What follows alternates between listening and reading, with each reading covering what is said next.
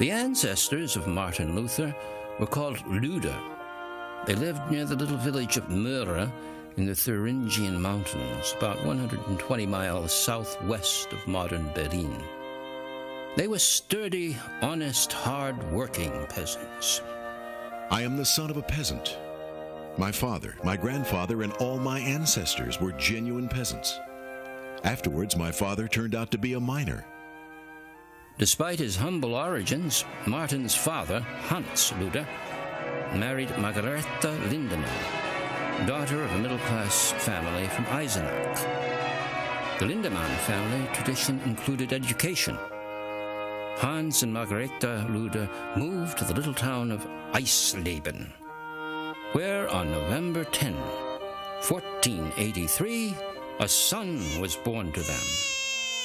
He was baptized on the following day, receiving the name of the saint of that day, Martinus. Soon after Martin's birth, Hans Luder moved his family to Mansfeld to improve their financial condition. There he found work in the mines. In this quaint old town, perched on the side of a steep mountain, Martin Luther was reared in poverty and hardship. Martin had 3 younger brothers and 3 younger sisters. They lived here. However, only one brother and the 3 sisters survived to adulthood. My father was a poor miner, and my mother carried the wood from the forest on her back. They both worked their flesh off their bones in order to bring up their children. The home was typical of the times. His parents were harsh disciplinarians. They ruled with the rod. My mother once beat me up with a cane for stealing a nut until the blood came. Such strict discipline drove me to the monastery, although she meant well. My father once flogged me so cruelly that I fled away from him and came to bear a grudge against him. It was a long time until he again won my confidence. Yet Luther was deeply devoted to his parents, always seeking their approval. In Mansfeld, with the help of his wife's relatives, Hans quickly climbed to the ownership and part ownership of several mines and smelters. By 1491, he was highly respected in Mansfeld and invited to the castle, become a member of the city council. Martin Luther's family attended this parish church in Mansfeld. His training was marked by deep-rooted piety. His mother shared the common and crude superstitions of the time. When one of her sons died, she blamed a neighbor, certain that she was a witch. And Hans had joined in seeking a special indulgence for his parish church. His parents desired to bring up their children in the fear of the Lord. It was fear indeed that was implanted into the young mind of Martin Luther. Popular religion of his day was by no means a source of joy and happiness. It presented Christ not as a friend of sinners, but the frightening avenger. From early childhood, I was accustomed to turn pale and tremble whenever I heard the name of Christ even mentioned. For I was taught to look upon him as a stern and wrathful judge. We were taught that we ourselves had to atone for our sins. And since we could not make sufficient amends or do acceptable works, our teachers directed us to the saints in heaven and made us call upon Mary, the mother of Christ, and implore her to avert from us Christ's wrath and make him inclined to be merciful to us. He also prayed to St. Anna, the mother of the Virgin, and to St. George, a special patron saint of the city of Mansfeld.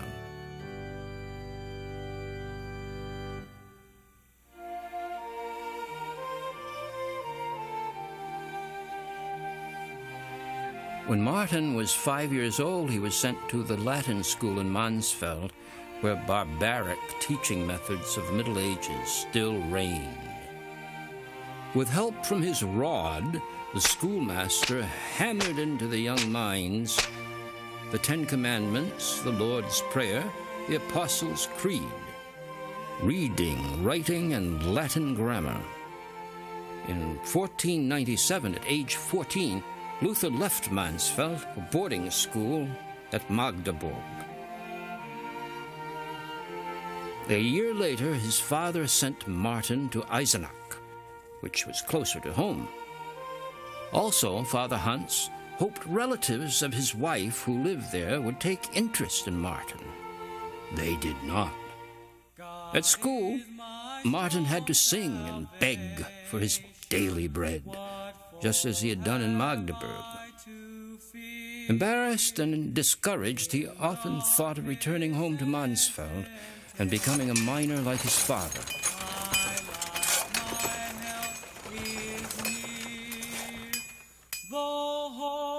Frau Kota, the wife of a wealthy merchant in Eisenach, noticed Martin's strong voice singing in church and in her courtyard. She took a liking to him and offered him a place at her table and in her family at this stately old house facing the marketplace in Eisenach. Martin loved music and did well playing the lute. By now, Hans Lude began to have ambitious plans for his son. Martin would study law. As a lawyer, Martin would have a secure future. He would be able to provide for himself, his siblings, and his parents. By now, the financial condition of Hans Lude was materially improving, owing to his industry and thrift. He had moved to a new house. He was now in a position to support his son's education. Hans decided to send Martin to study law at Erfurt. In the summer of 1501, at the age of 18, Martin Lude ex Mansfeld entered the University of Erfurt. Founded 100 years earlier in 1392, it was then one of the most prestigious in Germany. Here Luther lived and studied logic, dialectics, rhetoric, and philosophy. Martin's talents were evident. Soon they were calling him the philosopher.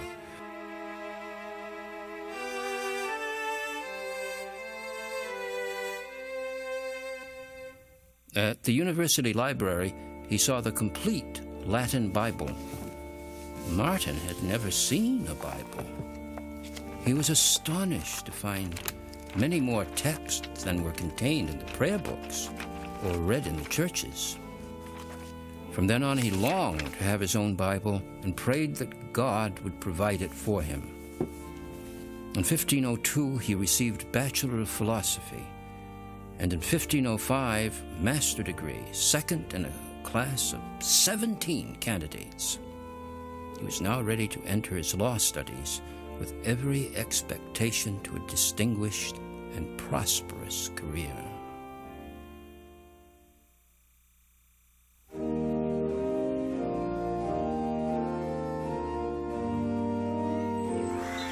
During his years in Erfurt, as a fledgling law student, Martin began to have doubts about the status of his soul.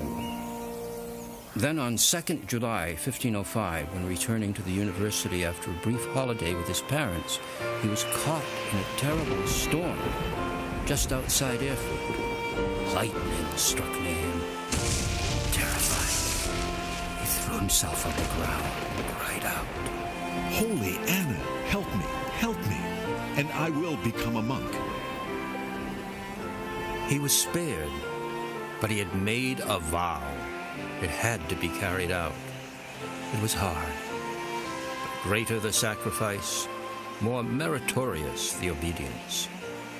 The violent storm radically changed the future for Martin Luther. On July 16, 1505, fellow students gathered in Martin Luther's room at Erfurt. Then Luther startled his friends. Today you will see me for the last time, for tomorrow I shall become a monk.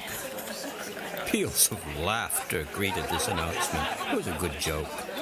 When Luther insisted it was no joke, his friends implored him to change his mind.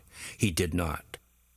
The next day, he gave away all his possessions, then asked his friends to escort him to the cloister of the observant Augustinians.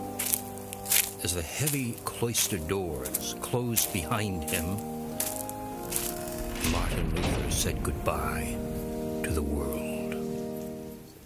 When he heard about this, Hans Luther was beside himself. All his hopes were shattered. All the sacrifices he and his wife made for so many years were wasted. A man of good common sense and accustomed to hard work, Hans had not much use for what he considered ignorant and lazy friars and monks. When Martin insisted that he was following a divine command, his father indignantly replied, God forbid that you are misled by a devilish deception. Did you never read that a son is to honor his father and mother? Luther's Augustinian order demanded rigorous obedience and fervent devotion to the Virgin Mary. He assumed the most menial offices to subdue his pride, begged in the streets, and submitted without a murmur to the severe demands of monastic life. For each of the 7 appointed hours of prayer, Martin would recite the Lord's Prayer 25 times, along with the Ave Maria. Martin regularly confessed his sins to the priest at least once a week. Luther's prayer for a Bible was answered when his superior, Johann von Staupitz, put a complete Latin Bible in Martin's hands. At the end of his probationary year, Martin fell upon his knees and vowed, I, Frater Martinus, confess and pledge obedience to God Almighty and to the Holy Virgin Mary, to the prior of this monastery, and to the general order of St. Augustine, to live without property, in chastity, and in obedience to the rules of St. Augustine, as long as I live.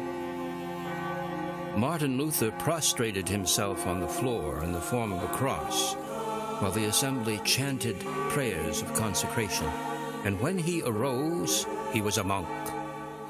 Luther was a sincere, earnest, and conscientious monk. His main motive was concern for his salvation. Who was conceived by the Holy Ghost, born of the Virgin Mary, suffered under Pontius Pilate. Here he observed every detail of discipline. No one surpassed him in prayer, fasting, night watches, and self-mortification.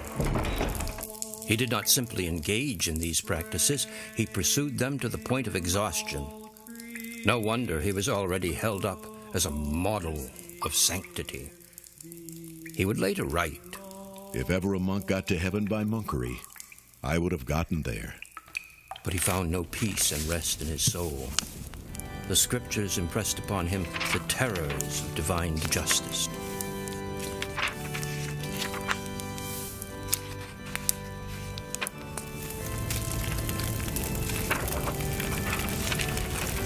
His sin weighed heavily upon him and was crushing him. No one particular sin, but a sinful nature that pervaded his entire being, brought him to the brink of despair. The inner pain intensified as Martin Luther approached the ceremony of his ordination.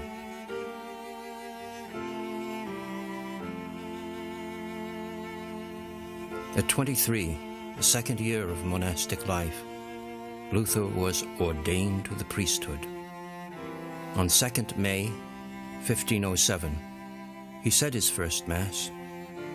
He was so overwhelmed by the solemnity of the offering that he nearly fainted at the altar.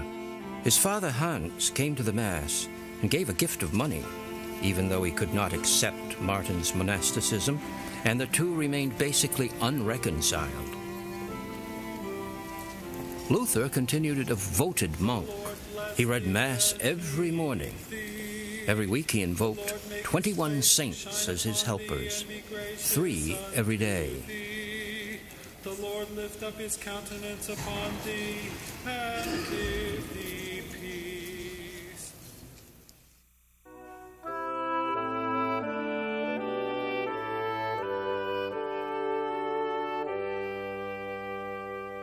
Elector Frederick the Wise, ruler of Saxony, wanted his own university.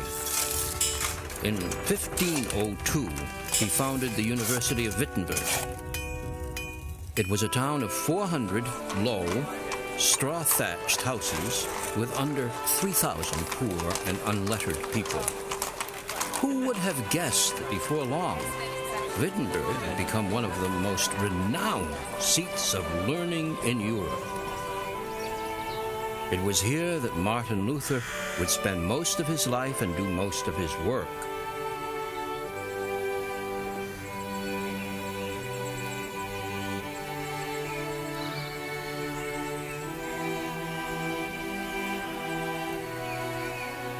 Because the income of the new university was small, Frederick the Wise used priests from the 2 local churches as professors at the university.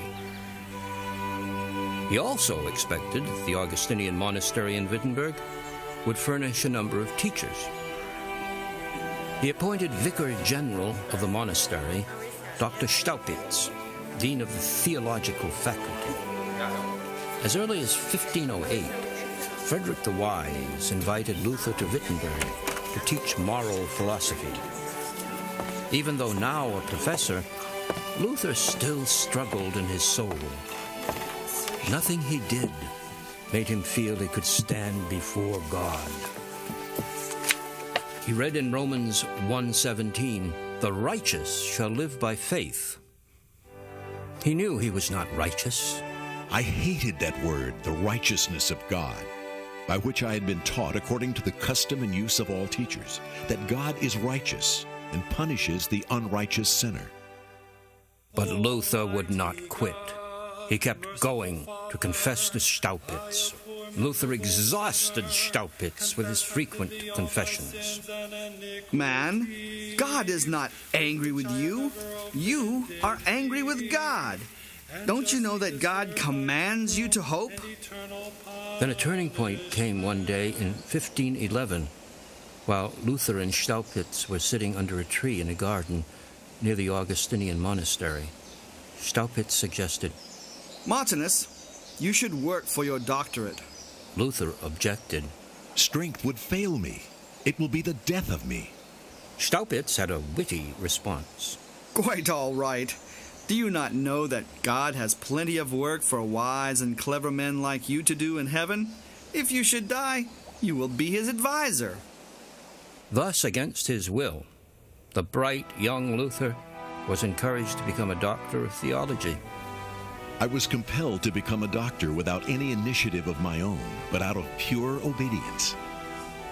Most scholars in those days did not complete their doctorate until the age of 40 or older. Luther received this honor at the age of 28 on 18th October 1512. What I began as a doctor, I must truly confess to the end of my life. I cannot keep silent or cease to teach. Luther now taught theology at the Wittenberg University, Lucoria. But by theology, he meant the theology of the Bible, and preferred to be called Doctor of Holy Scriptures instead of Doctor of Theology. It was during this period of 1515 to 1519 that Luther's understanding of God was radically shaken, mostly through his intensive study of the New Testament book of Romans. He discovered that the Bible spoke of the grace of God as a free gift and not through sacraments or good works. As I meditated day and night on the words, "As it is written, the righteous person shall live by faith," I began to understand that the righteous person lives by the gift of a passive righteousness, by which the merciful God justifies us by faith. This immediately made me feel as though I had been born again, and as though I had entered through open gates into paradise itself. God accepts Christ's righteousness, which is alien to our nature, as our own. Though God does not actually remove our sins, we are at the same time righteous and sinful. He no longer counts our sins against us. And now, where I had once hated the phrase, the righteousness of God, I began to love and extol it as the sweetest of phrases, so that this passage in Paul became the very gate of paradise to me.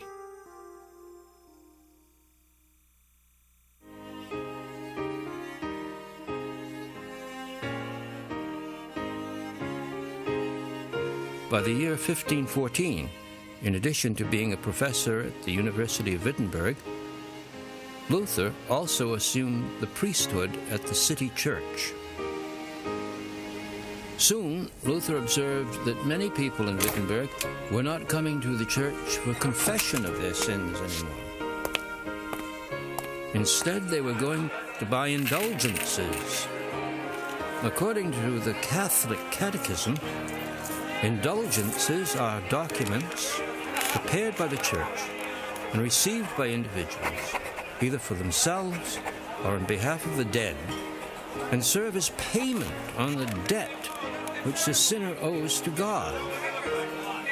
Through its priests, the church offers forgiveness and absolution, but only the guilt and the eternal punishment are forgiven, and there still remains the temporal punishment to be borne by the sinner.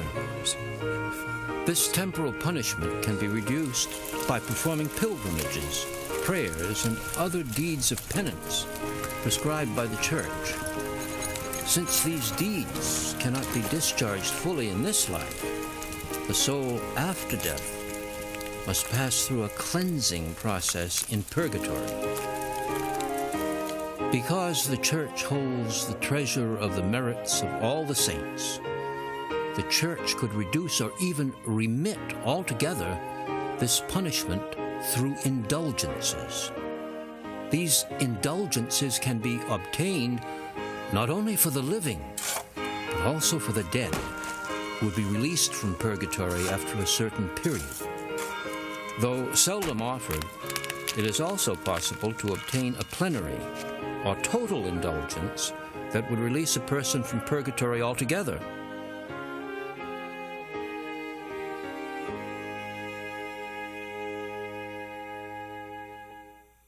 This release from purgatory was on sale by Pope Leo X, also called Giovanni de' Medici. Appointed a cardinal at the age of 13, the son of the Medici family ascended the papal throne at age 38. He spent freely and soon was in financial trouble. To raise funds, 2,000 church offices, including those of bishops and cardinals, were offered for sale. In addition, the sale of indulgences provided Pope Leo another source of income. He issued an indulgence for special sale in Germany, where Archbishop Albrecht of Brandenburg was deep in debt after he purchased multiple offices from the Pope. So a partnership for sale of indulgences was forged between the Pope and the Fuggers, the rich bankers of Augsburg, for collection of money. The Dominican Johann Tetzel promoted the indulgences. Forgiveness for any and every sin, either actually committed or only contemplated, could be purchased. The souls of the departed ones could be redeemed immediately. The popular jingle went, "As soon as the coin in the coffer rings, the soul from purgatory springs." Tetzel was good at his job and described in the most dreadful colors the torments of purgatory. He played upon the sympathy, the noble sentiments, and the fears of simple hearers. Listen to the voices of your dear dead relatives and friends, beseeching you and saying, "Pity us, pity us. We are in dire torment from which you can redeem us for repentance." Luther was indignant. He knew by now that forgiveness could not come through human effort, and he was equally sure it could not be bought. After reading an instruction manual for indulgence traders, Luther attacked the indulgence trade by letter to his superiors from the pulpit, and he called for scholarly debate on the matter by drafting the 95 arguments or theses. When on the 31st day of October, 1517, Martin Luther posted his theses to the castle church in Wittenberg, he had no preconceived plans. He saw a great moral and religious wrong, and he rose to fight. As was common practice in such scholarly documents, by writing in Latin, ordinarily such an invitation to academic debate was no big deal. But this time it was different. Luther unintentionally lit a powder keg.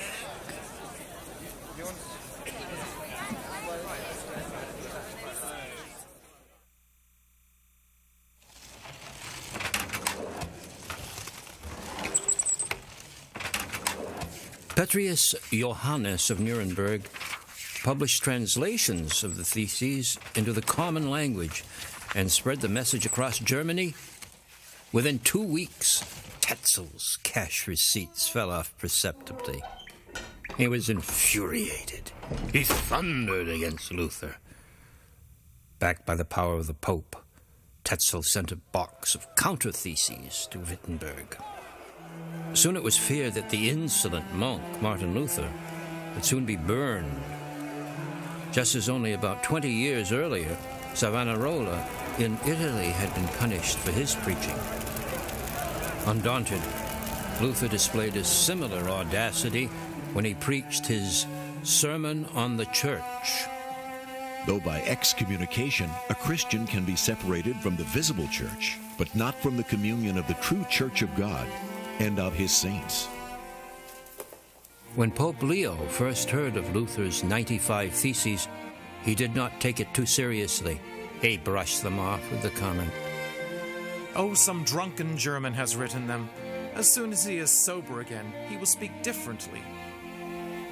But the drunken German had not become sober. Pope Leo began to see that action was needed. In the beginning of August, he summoned Luther to Rome within 60 days to answer the charge of heresy. Luther knew to go to Rome could mean death. So he petitioned the Elector Frederick the Wise to request that the trial be held in Germany. George Spalatin, the confidential secretary of Elector the Wise, was a close friend of Luther's. Spalatin had strong influence with Frederick, and that secured Frederick's protection for Luther, even though he never met Luther personally. Through Frederick's effort, Luther was granted a hearing before the papal legate at Augsburg, which ironically took place in the same bank as indulgences. However, Luther was warned from many places in Germany to stay away from Augsburg, as plots were being hatched to ambush and kill him on his way, or poison him if he made it to Augsburg. The papal legate, Cardinal Cajetan, had received special instructions from the Pope. "If Martin Luther does not recant, arrest the son of wickedness and his followers, and send them to Rome under strong guard. Everyone who should dare to house or shield, or in any way, either openly or privately, protect or assist or counsel Martin Luther should be severely punished." Martin Luther obeyed the command of the head of the church. He proceeded to Augsburg. Now I must die. Oh, the disgrace that I heap upon my poor parents. As he neared the city, his faith was less shaken. I am firm. The Lord's will be done. Even in Augsburg, in the midst of his enemies, Christ reigns. May Christ live and Martinus die. On October 12th, in Augsburg, Luther met the papal legate, Cardinal Cajetan, who presented 3 demands from the Pope. In the first place, you should revoke your errors. Secondly, you should promise never to teach them again. And thirdly, you are in the future to refrain from anything that might disturb the peace of the church.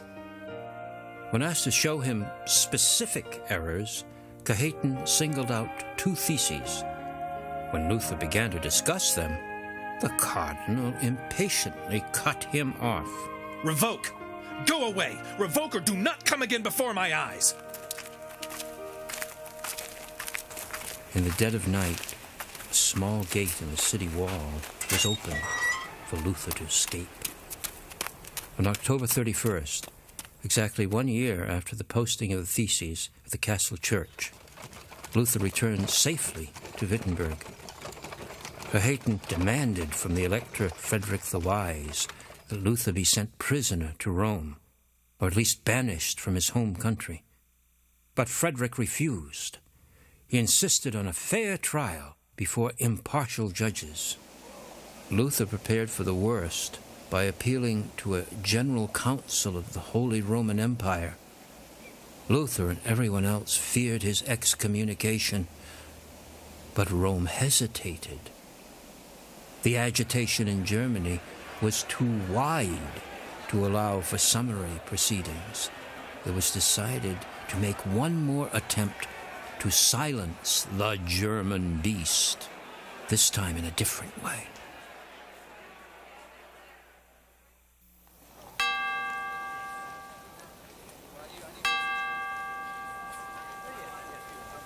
The fame of Wittenberg University now attracted hundreds of students and scholars from all parts of Germany. Dr. Luther, of course, was the greatest drawing card.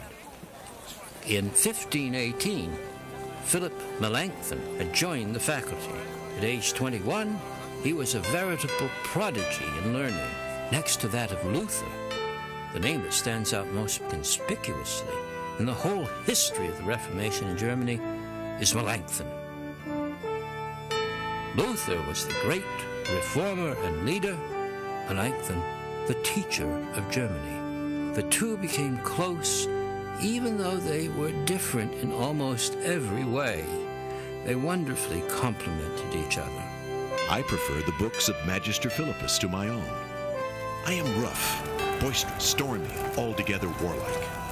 I'm born to fight against innumerable monsters and devils. I must remove stumps and stones, cut away thistles and thorns, and clear the wild forests. But Magister Philippus comes along softly and gently, sowing and watering with joy according to the gifts which God has abundantly bestowed upon him.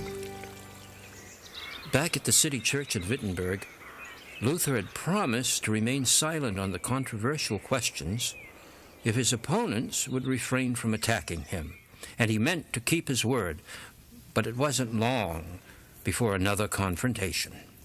On June 27, 1519, Professor Eck of Ingolstadt challenged Luther to dispute with him at Leipzig. Luther saw that his disagreement with Rome was far more extensive than he expected. Luther now went beyond indulgences, or Tetzel's sale of indulgences, and challenged the very right of the Pope to issue indulgences. For 5 full days, Eck and Luther argued the important question of the 13th thesis, about the supremacy of the Pope and the Roman Church. I admit that it is necessary for the Church to have a head, but this head is Christ himself. Eck was quick to draw the logical inferences of this assertion. If it be correct, then adherence to the Roman Church was not necessary to salvation. But this doctrine was the Bohemian poison of John Huss. The Council of Constance had already condemned John Huss and burned him at the stake. Then Luther uttered the most decisive words of the whole disputation. It does not matter whether Wycliffe or Huss has taught this truth. It cannot be condemned. No Christian can be compelled to hold any doctrine which is not contained in the Holy Scriptures. Clearly, Luther had struck at the heart of the Roman Church. He questioned not only the Pope, church councils as well. Councils may err and have erred. Only the Bible is infallible. Eck's reply was courteous and cold. Reverend Father, if you hold that a lawful council representing the Holy Catholic Church can err, I must consider you a heathen and a publican. A simple layman armed with the Scriptures was superior to both Pope and councils without them. Such radical statement earned Luther a papal bull, a document that threatened excommunication. It was issued by Pope Leo X on 15th June 1520. In this bull, called Exsurge Domini, Pope Leo condemned Luther's teachings and called him a wild boar who had invaded the Lord's vineyard. The boar out of the woods is seeking to waste it, and a peculiar beast does devour it. It is prohibited in any way to read, quote, preach, commend, print, publish, or defend the writings of Luther. A diligent search should be made for said writings, and that they be publicly and solemnly burned in the presence of the clergy and the people. As to Martinus himself, if he does not recant, cut him and his followers off as withered branches not abiding in Christ. All faithful Christians are required, under penalty of excommunication, to arrest him and send him to Rome. An interdict will be pronounced on any place harboring Luther. Led by Johannes Bugenhagen, Luther's other supporters in Wittenberg refused to accept the bull as genuine. Elector Frederick the Wise insisted that his professor should not be condemned without a trial before impartial judges. The elector asked the famous humanist Erasmus for his opinion on the matter and received a trenchant reply. Luther has sinned in two respects. He touched the crown of the Pope and the stomachs of the monks. Luther wrote to his close friend Spalatin. At last the Roman bull brought by Eck has arrived. I shall act as if it were a forged bull, although I believe that it is genuine. How do I wish that Emperor Charles were a man and would go for those Satans in the name of Christ? I have no fears as to my own person. God's will be done. Luther by now had a strong following in Wittenberg, but one who could not go down the road with him any further was his dear counselor and confessor, Dr. Staupitz, whom Luther called his father in the gospel. Staupitz resigned as Vicar General of the Augustinians and retired to the court of the Archbishop of Salzburg, where he was forced to subscribe to the condemnation of the doctrines of his former pupil and friend.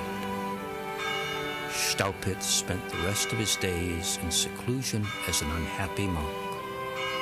Meanwhile, Luther replied to the bull that the Pope had sent. I address you, Leo X, and your cardinals of Rome. And to your face I freely say, I exhort and admonish you in the Lord to repent and to make an end of these diabolical blasphemies. Luther now could not retreat. It would violate his conscience, and besides, it would mean certain death. Luther decided that his safety lay in an act of unprecedented defiance. The Pope had demanded that the writings of the monk should be burned. So the monk responded by publicly burning the writings of the Pope. On 10th December 1520, at this tree, a large pyre was erected. Most of the professors and nearly all the students and a crowd of citizens gathered. Martin Luther stepped forward. He placed the papal constitutions on top of the pyre. One of the teachers applied the torch. As the flames were leaping heavenward, Luther exclaimed, Because thou dost trouble Christ, the Holy One of the Lord, may eternal fire consume thee. Luther threw the bull of excommunication into the fire. It was to him a sacred act. He quietly left and returned to his cell, where he wrote a tract, Why the Books of the Pope and His Disciples Were Burned by Dr. Martin Luther.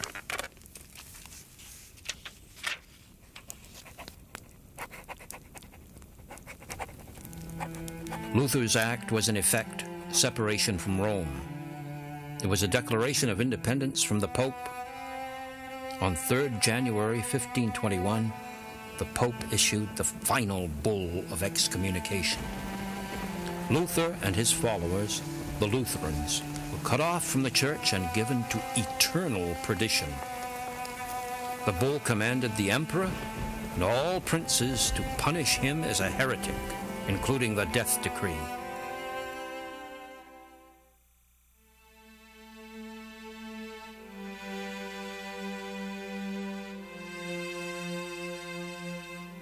In the summer of 1520, Luther wrote perhaps his 3 most important treatises.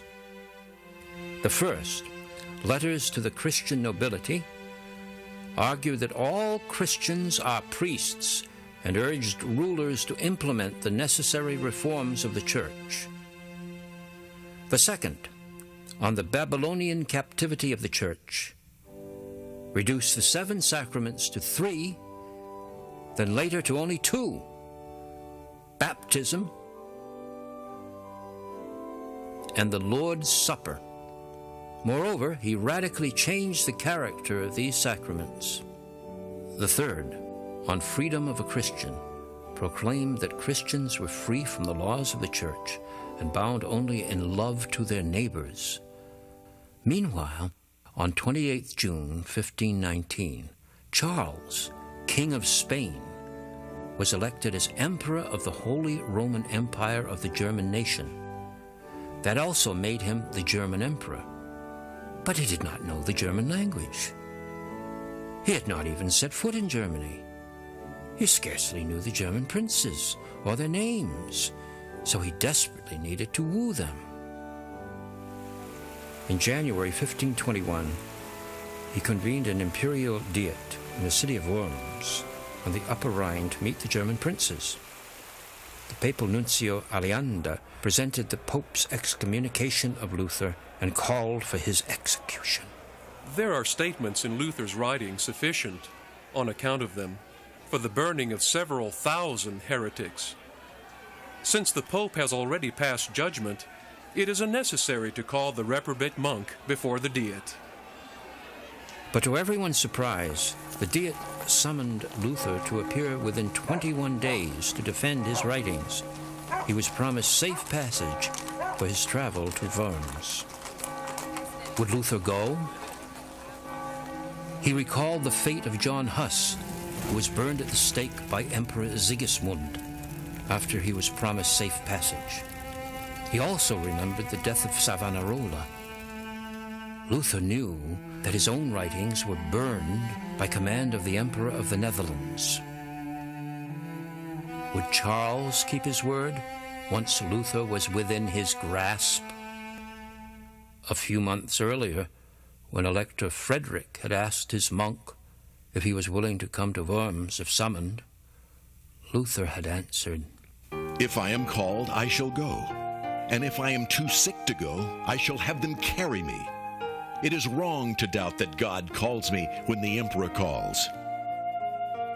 Before going, Luther remarked to Melanchthon, "If I do not return and my enemies murder me, I conjure you, dear brother, to persevere in teaching the truth. If you remain, I can well be spared." Of course, Rome wanted the trial over with as quickly as possible. In fact, Rome advised no trial was necessary. It was only in order to pacify the unruly Germans that Luther was given another opportunity to recant. If he did not, he was to be condemned. Every detail was arranged, every question prepared. But when Luther left Wittenberg to attend the Diet, he was convinced he would finally get the hearing he had requested in 1517. Luther's journey to Worms became like a triumphant procession, whose climax was a rapturous welcome when he arrived. At 4 o'clock in the afternoon, on the day after his arrival, he appeared before the Diet. In awe, Luther stood before the Emperor Charles V. An eyewitness reported, "The emperor was seated on a chair of state which was covered with gold brocade and overhung by a canopy of the same material. On one side were seated all the electors, and on the other the cardinals." The spacious hall was filled. Every eye was fixed upon Luther. In the midst was a table with a pile of books. The clerk demanded to know if Luther had written these books and if he would recant their contents. Luther was taken aback. He had expected a debate, not a judicial hearing.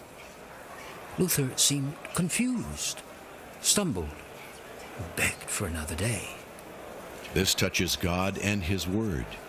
This affects the salvation of souls. I beg you, give me time. This reply was unexpected.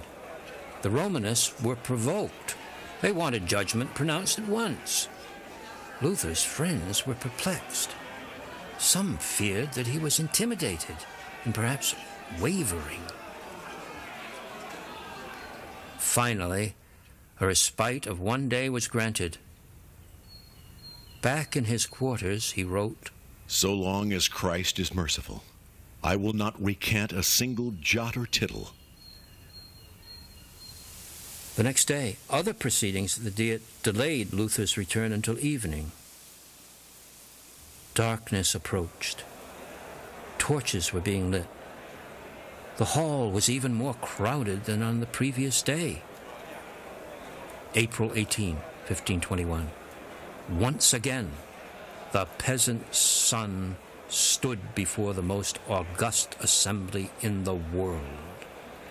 The prosecutor once again pressed Luther. "Will you defend these books all together? Or do you wish to recant some of what you have said?"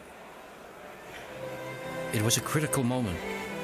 In a firm, clear voice, he spoke first in Latin, then upon request, also in German. Some are about the Christian faith and good works, and these I certainly wouldn't retract. Some attack the papacy, and to retract these would be to encourage tyranny. Finally, in some I talk about the individuals, and perhaps too harshly. But still, these couldn't be retracted because these people defended papal tyranny. Then the examiner declared, "You must give a simple, clear, and proper answer. Will you recant or not?" Luther stood firm. If convicted, I am willing and ready to revoke any error, and shall be the first one to throw my books into the fire. Luther was told that his errors were nothing new, and consequently needed no discussion.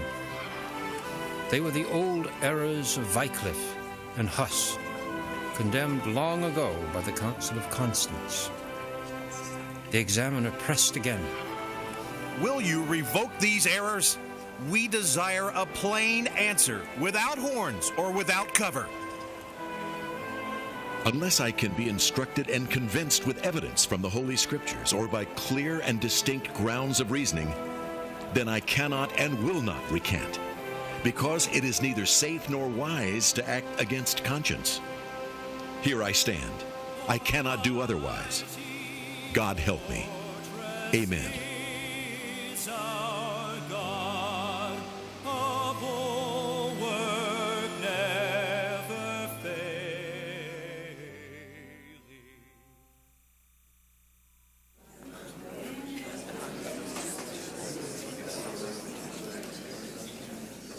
Since Luther refused to recant, the Diet of Worms condemned him as a notorious heretic. He sadly left the room. I am finished. Luther was dismissed but not arrested. The emperor upheld Luther's safe conduct that guaranteed him 21 days of safe travel through the land. On April 25, 1521, Luther and the princes who supported him left Worms and headed home. A month later, on May 25, 1521, the fiercest edict ever issued by a German emperor pronounced the ban of the empire over Luther and all his sympathizers. Declaring Luther an outlaw, this edict was issued in the name of the German emperor and of the German princes. Yet it was not authorized by the Diet. It was never even submitted to the Diet. But in order to make it appear legitimate, it was dated back to May 8th. Luther and all his sympathizers were outlawed. Wherever Luther is found, he is to be arrested or even killed. Whoever dares to assist Luther in any way does so at his own risk. Luther's followers are to be driven from their homes, and all their belongings can be appropriated by whoever desires to possess them. But where was Luther? No one knew. One thing was certain. He had not returned to Wittenberg. Some rumors declared the papists had murdered him. Others that an enemy of the elector held him captive. Others heard his corpse had been found in an abandoned mine. Today, in a narrow ravine near Bad Liebenstein, in the Thuringian Mountains, where the road winds up a hill through a dense forest of birch trees, stands the trunk of an old, weather-beaten and lightning-struck birch called Die Lutherbuche. Nearby, a monument commemorates what took place here on a dark evening in April 1521. Here, Luther was kidnapped, but kidnapped by a friend for his own safety. A few days later, it was known in the little city of Eisenach that the castle, towering above the city, hosted a noble guest who had arrived late one night in company with the lord of the castle. They called him Junker Jörg, Sir George. Soon, this mysterious knight had grown a full beard. Martin Luther was successfully disguised. Frederick the Wise was ready to swear an oath that he did not know where Luther was. He, of course, spoke the truth. The elector did not know precisely to which castle his knights had taken Luther, nor did he want to know. He had simply given orders to bring the monk secretly to some safe hiding place and keep him there. Thus, Elector Frederick the Wise avoided liability for protecting an outlaw and a heretic. After the uneasy turmoil of recent months, the movement now had an interim in which to reflect and consolidate.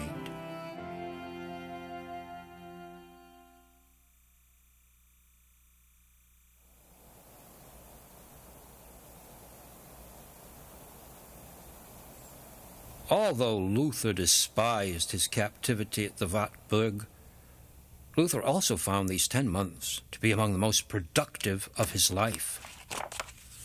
I'm getting very lazy here, as well as working hard. I'm learning Hebrew and Greek and write without stopping for a break. I'm not worried about what is said about me in the wide world. At last, I can sit in peace. In a little room with plain old furniture, all of it carved and massive, Martin Luther, disguised as Junker Jörg, pored day after day over his books, wrote letters, pamphlets, sermons, and gave to his people a gift of priceless value. I will stay here until Easter. I will work on the sermon collection until then. I also want to translate the New Testament into German. This is expected of me by the people. There was urgent need for a German Bible. Luther insisted that Christians be rooted in God's Word. No clearer book has been written in this wide world than the Bible. Compared with all other books, it is like the sun over all other lights. Don't let them lead you out and away from it, much as they may try to do so. For if you step out, you are lost. They take you wherever they wish. If you remain within, you will be victorious. Luther was not the first to translate the Bible into German. When the art of printing was introduced, a number of German Bibles were printed. When Luther commenced his work, there were at least 14 translations in High German and 4 in Low German dialects. But they're all based upon the Latin Vulgate of Jerome. It was over 1,000 years old, and now far better sources were available, such as the Greek New Testament text used by Erasmus just a few years earlier in 1519. Luther's Bible clearly excelled over the other attempts and became the great religious and moral classic of the German people. Luther was thoroughly familiar with the whole Bible. He lived in the thoughts of the Bible.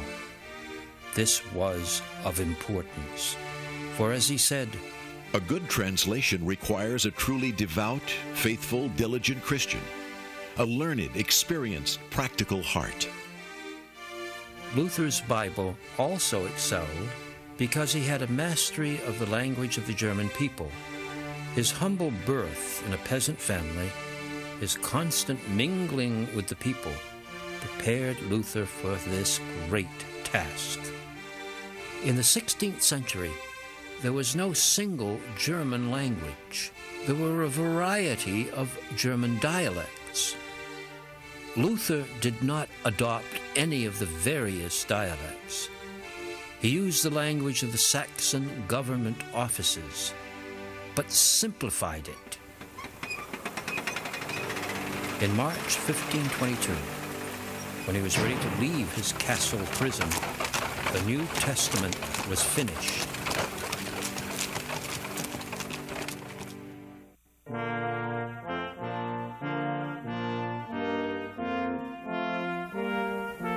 A second imperial diet was held in Nuremberg in 1522 and declared the judgment against Luther as unenforceable. This made it possible for Luther to return to Wittenberg, where his presence was desperately needed. Luther wrote to the Elector Frederick the Wise, "I am needed. I write this to apprise you that I am on my way to Wittenberg, protected by one who is higher than the Elector. I do not ask for the protection of the Elector. I even think that I can protect him better than he can protect me. Did I think that I had to put my trust in the Elector, I should not come at all. The sword is powerless here. God alone must act without man's interference. He who has most faith will be the most powerful protector."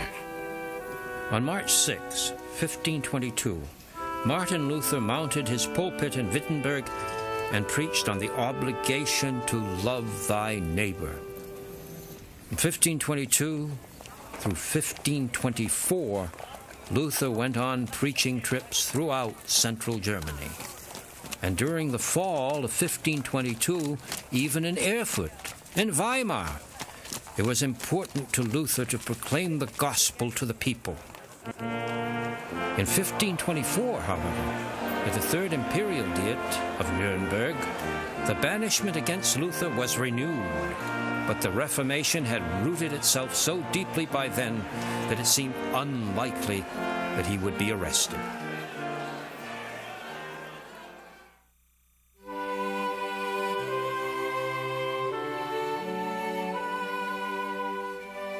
Before he reached his 50th birthday, Luther was worn out. His bodily infirmities multiplied. He suffered agonies with kidney troubles and other severe ailments.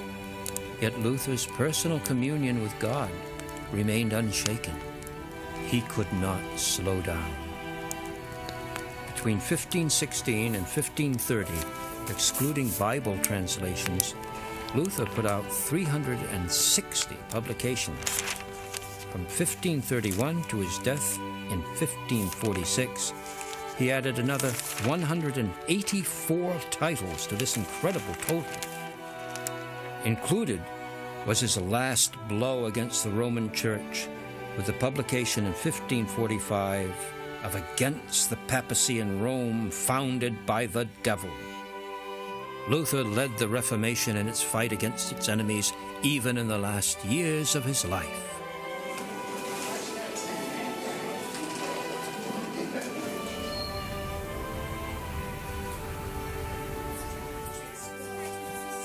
He continued his regular activities, including lectures at the university and preaching at the parish church. On November 10, 1545, he celebrated his birthday with his family and friends. He had a foreboding a few days earlier that this birthday would be his last. I am tired of this world. I shall lay me down in a coffin and give the worms a plump doctor to feast on.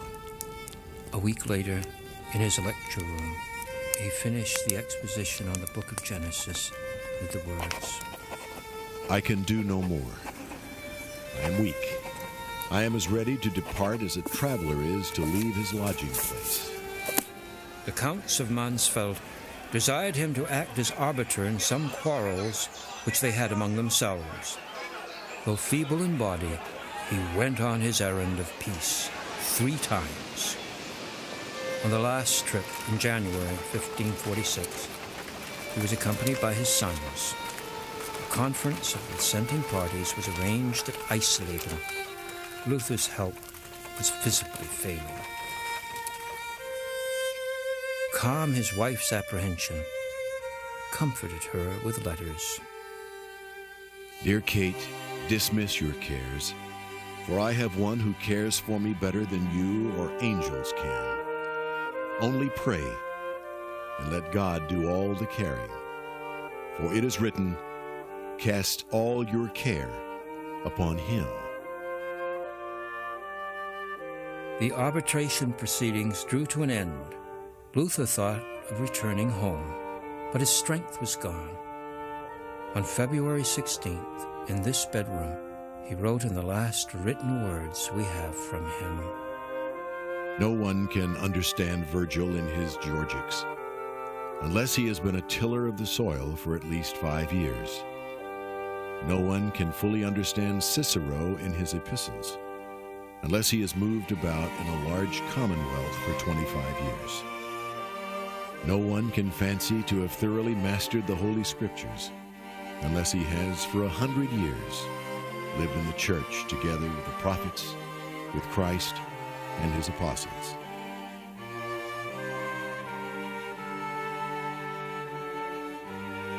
The next day he was seized with alarming pain in his chest. He found no rest, neither in reclining or walking. His friends assembled. Physicians were summoned. The Count of Mansfeld and his countess hastened to minister to him. Luther was heard to pray. O Lord Jesus Christ, I commend my poor soul to thee. God so loved the world that he gave his only begotten Son, that whosoever believeth on him should not perish, but have everlasting life. Into thy hands I commend my spirit, for thou hast redeemed me, thou God of truth. And everything was quiet. Pastor Jonas bent over the dying man and called into his ear, Reverend Father, do you die in the faith of your Lord Jesus Christ and in the doctrine which you preached in his name? Yes. After his clear and distinct answer in this room, Luther went to sleep and was no more. In the same city of Eisleben, where he was born, Luther died on 18th February 1546, faithful to his words that he had once written to his father. This wretched life is nothing but a vale of tears. The longer a man lives, the more sin and wickedness and plague and sorrow he sees and feels. nor is there respite or cessation this side of grave. There is, however, repose, and we can then sleep in the rest Christ gives us until he comes again to wake us with joy. Amen. The news of Luther's death spread. A special messenger carrying a full account of the last days and the dying hours, written by Dr. Jonas, was dispatched at once to Wittenberg.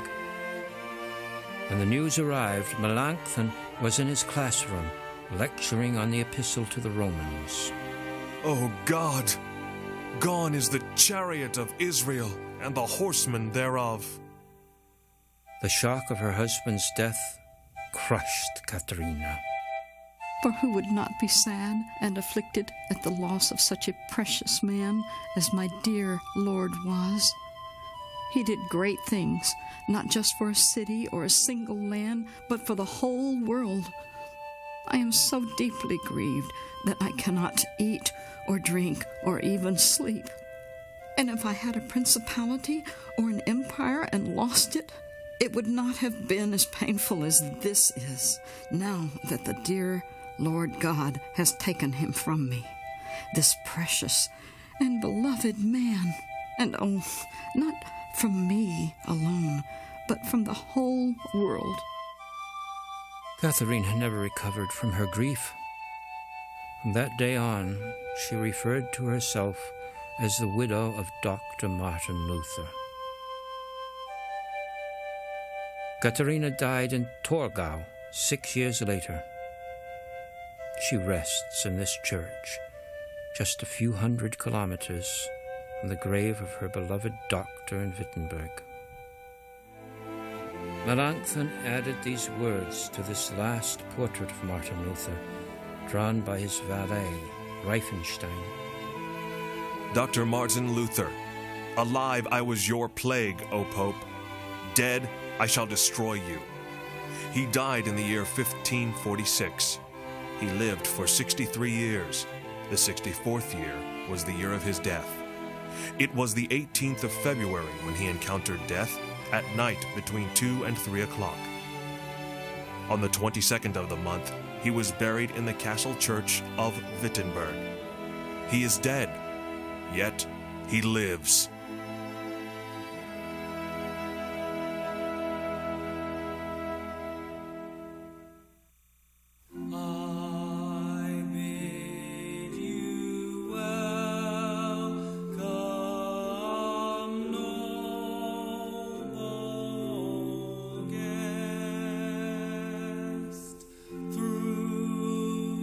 I bid you welcome, noble guest. With these words from Martin Luther's Christmas hymn, we greet the newborn Jesus Christ. But God offers an even warmer welcome to us when we believe in his Son. And as Luther wrote in 1522, your salvation is assured not in the fact that you believe that Christ is a Christ for the pious, but that he is a Christ for you, and that he is yours by faith.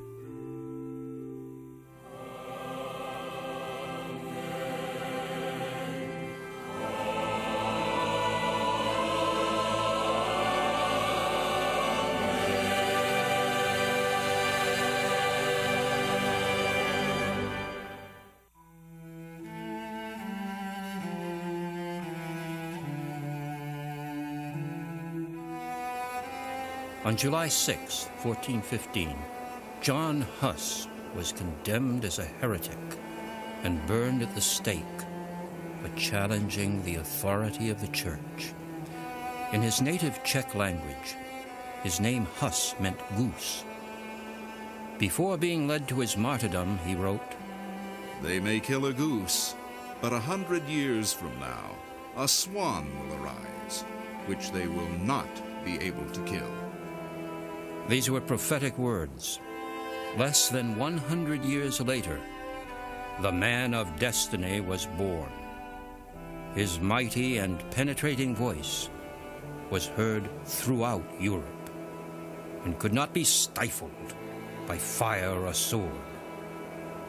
His words shook the foundations of the most colossal religious system the world had ever seen. To his followers, he was a hero, the leader who restored the core of the Christian faith. In this man, we have an honored, good, and learned leader of true Christian piety. He is the first man of our age who did not merely see the weeds growing in Christ's field, but who had the courage to pull them out with his powerful hoe and busy hand. He is a man who truly reflects the image of Christ. Highly admired by all, he now firmly proclaims Christ and is willing even to be crucified for him. Yet to this day, his opponents denounce him as a heretic and deceiver who has led souls to their damnation for centuries. He is the son of iniquity, who fears no authority and accepts no rebuke. He should be delivered into the power and judgment of the Holy See. He and his followers are heretics. They are to be excommunicated, anathematized, and cursed, and be burned. He asserts in unchristian fashion that his most evil errors are Christian. There is no doubt that he is a heretic. He is a notorious heretic, a limb cut off from the Church of God, an obstinate, schismatic, and manifest heretic. Martin Luther is buried in this castle church in Wittenberg, Germany, the Augustinian monk who shook the world. Guided by his conscience, his courage, and faith, he challenged the powerful hierarchy of the late medieval Roman Catholic Church and accused it of perverting the Christian religion. By demanding reform, he sparked the most important grassroots religious movement in the Western world, the Reformation. This revolution of conscience resulted in the separation that gave birth to the Protestant faith and changed the course of human history.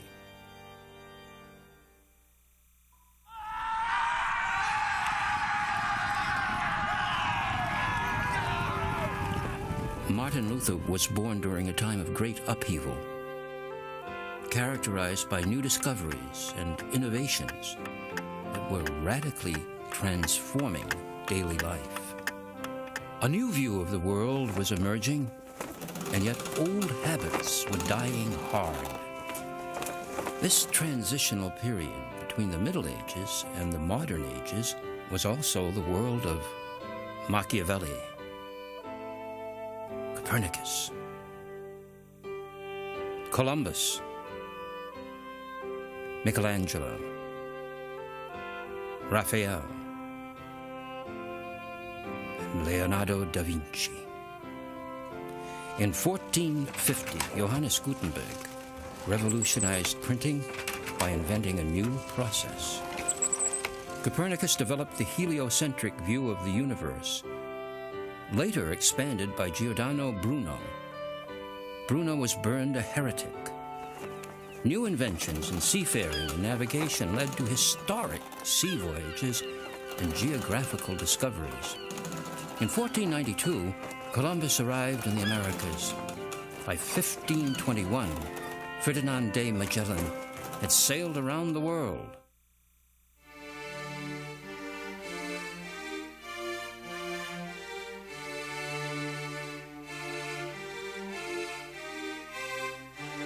His humble birth in a peasant family, his constant mingling with the people, prepared Luther for this great task. In March 1522, when he was ready to leave his castle prison, the New Testament was finished.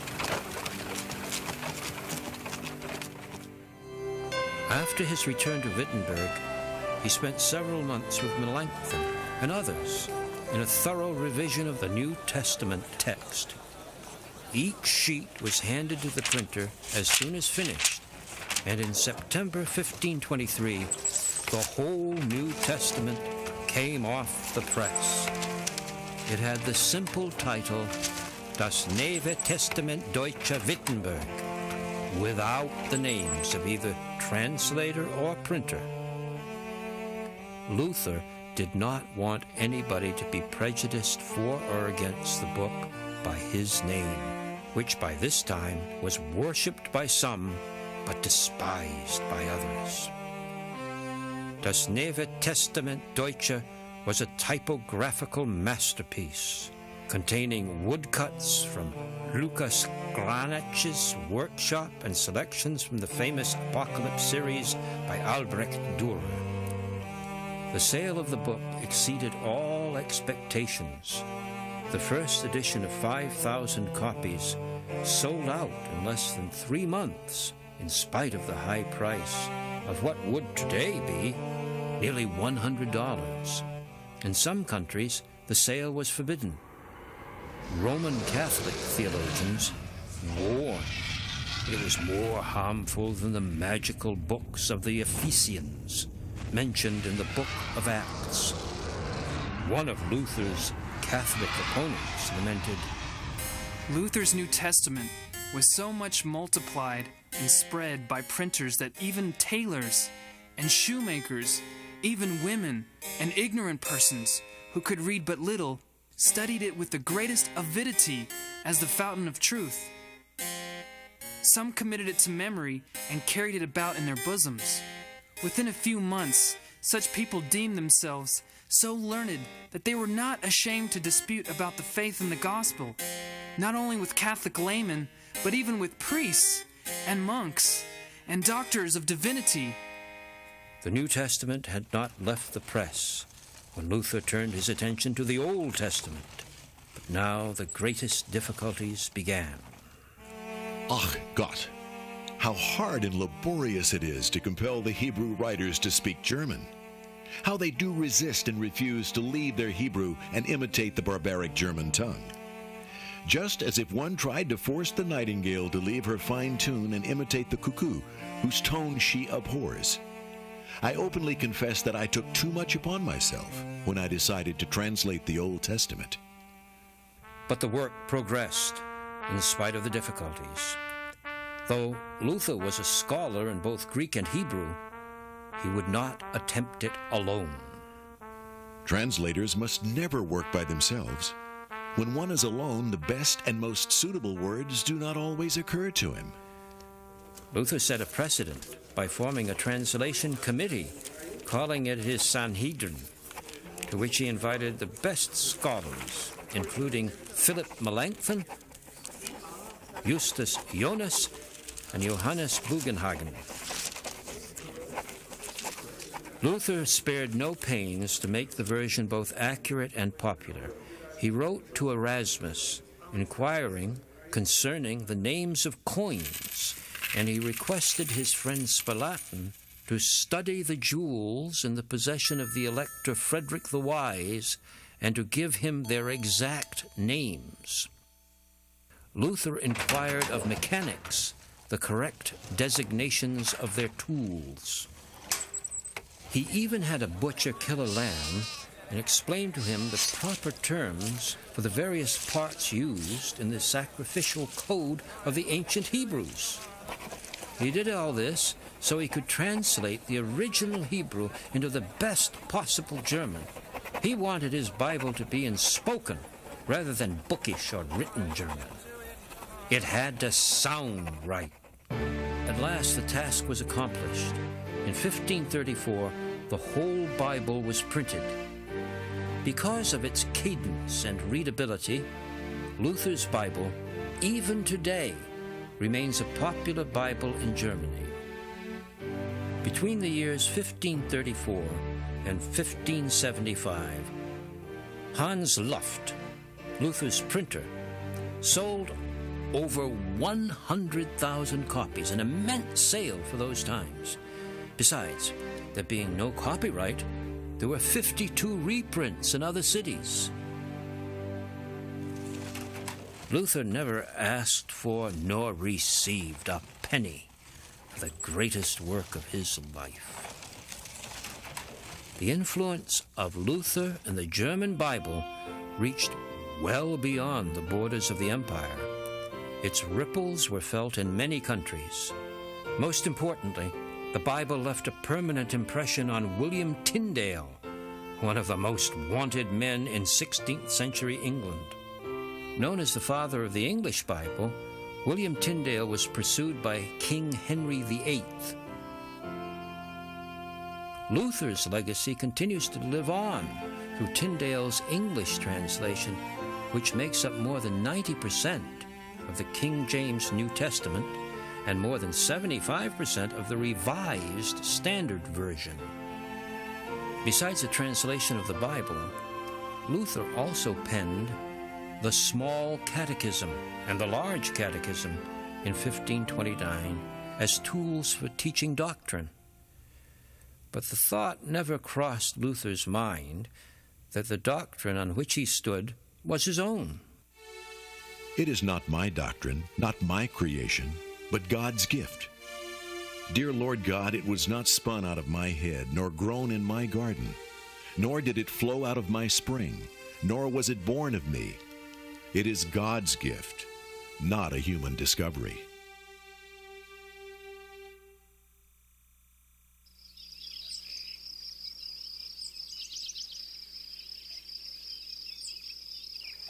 The first decades of the 16th century witnessed turbulence and change in Europe. The old feudal system of the Middle Ages was slowly giving way to a new social structure of commerce and new ideas of citizenship. Restless peasants sought the chance to shake off the oppressive yoke of feudalism. By emphasizing in his writings that nobles and peasants were equal, Thomas Müntzer instigated the peasants to a bloody revolt. The German revolutionists were also inspired by Luther's great doctrine of the liberty of the Christian. In a peculiar effort to mix religion with politics, they demanded that no civil law be recognized as binding unless proven from the Scriptures. All eyes turned toward Luther. Would he support civil liberty based upon the religious liberty he had so effectively preached? Luther's enemies feared that he extended his religious revolution into the economic and political orders. After all, in his tract, Exhortation to Peace, respecting the 12 Articles, he reproves the princes and the nobility. You must give room to God's word. If you do not yield out of your own free will, you will be compelled by defeats and distress. Even if those peasants should fail to humble and chastise you, others will not. God will punish you. The people cannot and will not suffer your tyranny and wantonness much longer. God will tolerate it no longer. The world is no more what it formerly was when you used to drive and chase people like beasts of the field. But Luther was by no means ready to lead a peasant uprising. He warned them not to call their league a Christian union. Wrongs perpetrated by those in authority are no excuse for rebellion. If the rulers refuse to do right, God will find a way to punish them. But Christians must always defend law and order against mob rule, self-help, and anarchy. The revolutionists cannot call upon God, since they rely exclusively on their own fists. Luther could not keep the peasants under control. Centuries of pent-up anger and resentment burst forth in a peasant revolt. Beginning in southern Germany and then spreading north, the peasants were convinced that God was on their side. One of the troops called itself the Army of God.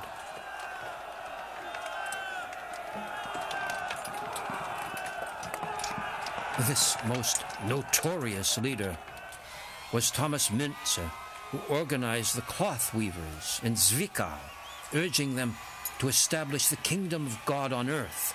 His passionate eloquence aroused people wherever he appeared.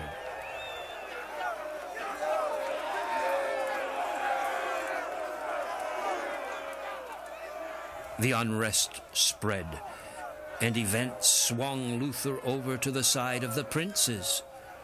Luther heard of unspeakable atrocities. He saw the ruins of castles and monasteries.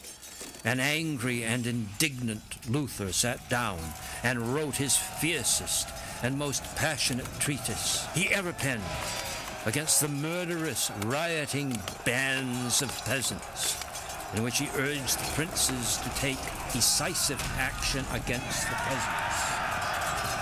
Smite, strangle, and stab the peasants, secretly or openly. For nothing can be more poisonous, hurtful, or devilish than a rebel. It's just as when one must kill a mad dog. If you don't strike him, he will strike you and the whole land with you. Do not hesitate to cut, knock down, and kill. This is a service of love, to save your neighbor from the bonds of the devil and of hell. Luther had his way. Retribution came quickly. The nobility rallied and defeated the poorly trained crowds of peasants. Now the tables were turned, and the noblemen gratified their revenge and rancor in a most beastly manner. The peasants were brutally defeated in the Battle of Frankenhuyst, and their leader, Thomas Münzer, was executed. It is estimated that about 100,000 peasants were killed, many of them after excruciating tortures. The terrible cruelties inflicted upon the helpless peasants stunned all Germany. Luther's enemies seized their chance, and Luther was held responsible for all the misery of the fatal war, for the ruined castles, the devastated fields, the ravaged villages, and all the untold sufferings. The princes accused him of having incited the peasants. The peasants reproached him for having forsaken them in their distress. The Roman Catholic authorities thought the time had come to implement the Edict of Worms, which placed Luther and his followers under the ban of the empire. Everywhere, the evangelicals were persecuted. In the little region of Württemberg alone, over 40 preachers were hanged or burned at the stake. The effects of the Peasant War devastated Germany and damaged the progress of the Reformation.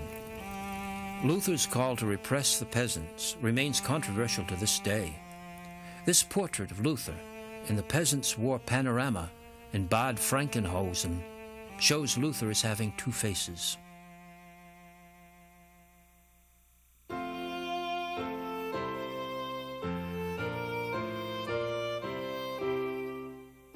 Martin Luther was still in Wartburg when he heard that his friends Karlstadt and Justus Jonas had married.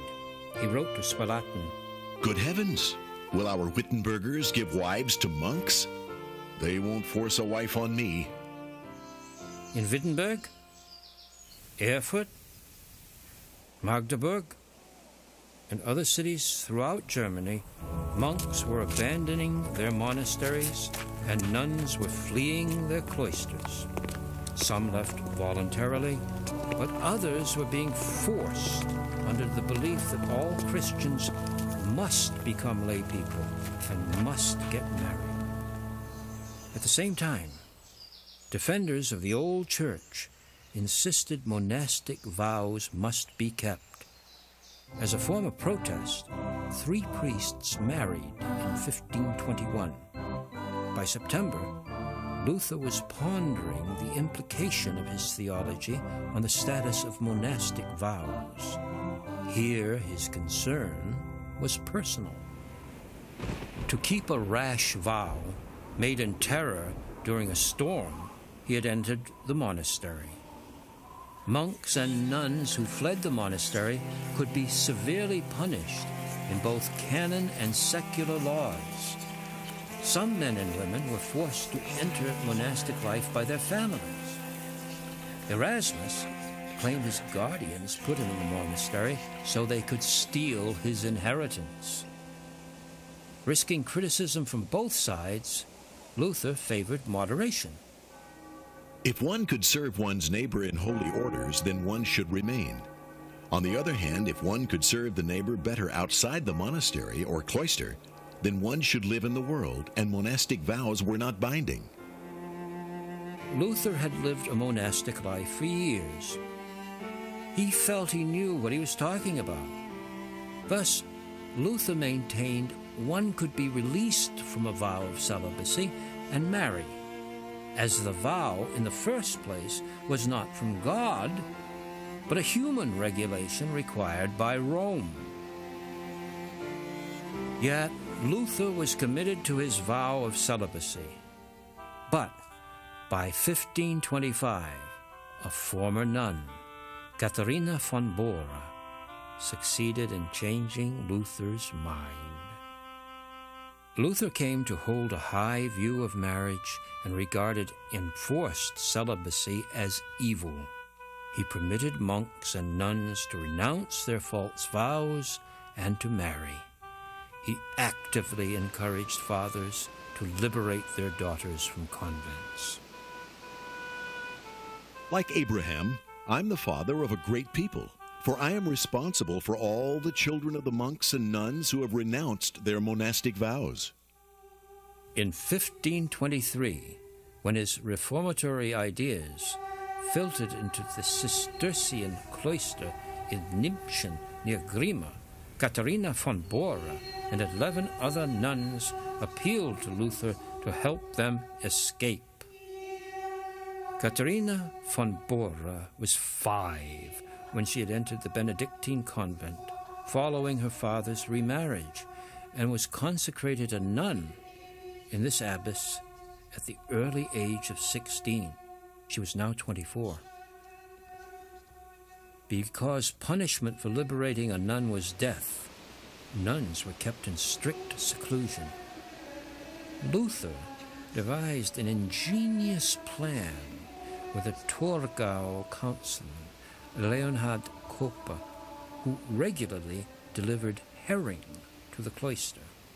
On the night of Easter Sunday, April 4, 1523, Koppe and his 2 helpers smuggled the 12 nuns out of the cloister inside empty herring barrels and brought them to Wittenberg, where, according to an eyewitness, a wagon load of Vestal virgins had just come to town, all more eager for marriage than for life. Luther praised Leonhard Koppe and compared the freeing of the sisters to the deliverance of the children of Israel from Egypt by Moses. Luther helped find suitable placement for these and other nuns as teachers or to find husbands for them. He had a husband in view for Miss von Bora. But when Pastor Amsdorf told her who it was, she haughtily replied that she would either accept Amsdorf or Dr. Luther, but not the one proposed. But Luther had other things on his mind. I am not now inclined to take a wife. Not that I lack the feelings of a man, for I am neither wood nor stone. But my mind is so averse to marriage because I daily expect the death decreed to the heretic. Luther's prince and protector, Elector Frederick the Wise, died on May 5, 1525, after having received the Lord's Supper in both forms and declining the last rites of the Catholic Church. He was the first German prince who at death rested in faith in Christ alone and not upon the mediatory offices of the Church. Though he never personally met Luther, he was a prudent protector of the bold monk. Then, just a little over 1 month after Frederick's death, on June 13th, 1525, without consulting anyone, and in the presence of only a few of his most intimate friends, Luther married Katharina von Bora.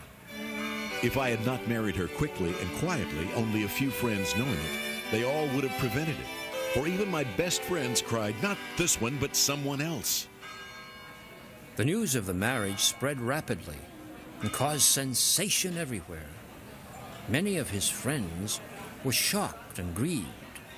Melanchthon, who did not attend the marriage ceremony, poured out his heart in a long letter in the Greek language. This man of God was roped in by some shrewd nun. His intimate friend, the lawyer Schurf, exclaimed, If this monk takes a wife, the whole world, even the devil, will laugh, and his whole work will come to naught. But Luther saw it differently. The angels will rejoice, and the devil shall weep. To his Catholic opponents, Luther's marriage was the very evidence of his disgrace and shamelessness.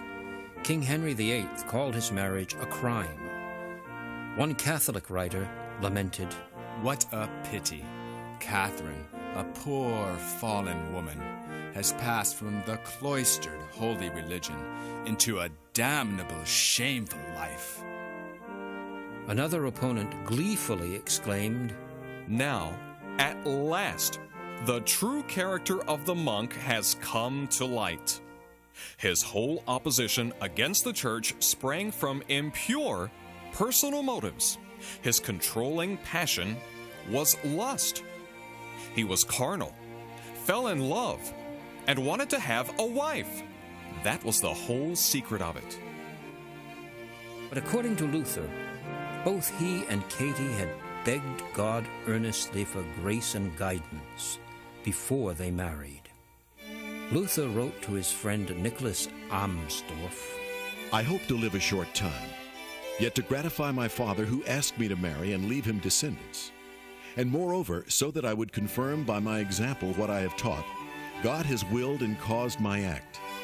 For I neither love my wife nor burn for her, but esteem her." In the wake of the Reformation, the Augustinian monastery was dissolved, and Luther stayed there as the last monk. As a wedding present, the elector donated the monastery to Luther and exempted it from all taxes. The monastery was no cozy home. It was built as a cloister for men, consisting of rows of small cells. But Luther's buoyant wife eagerly transformed the dismal monastery into a cheerful home. Though there had not been much romance in Luther's courtship, his married life proved to be very happy. Kate, you have a man who loves you. As the years passed by, their love grew stronger and deeper. I would not surrender my Katie for France and Venice together. Katharina reciprocated these feelings in her gift of this special entryway on their wedding anniversary in 1540. Luther called it Katharina's Portal.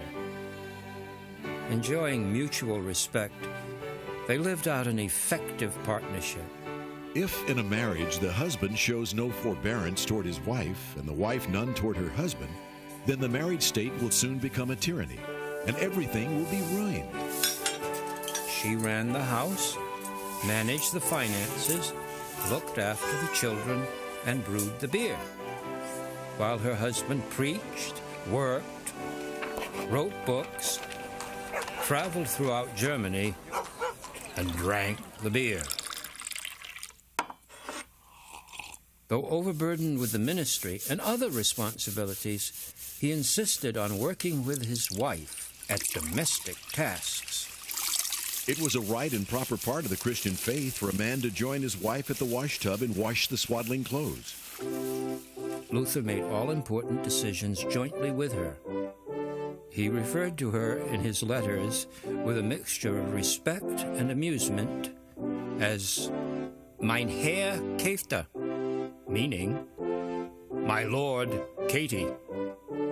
I am an inferior lord, she the superior. I am Aaron, she is my Moses. With good humor, he bore her criticism of his poor business instincts.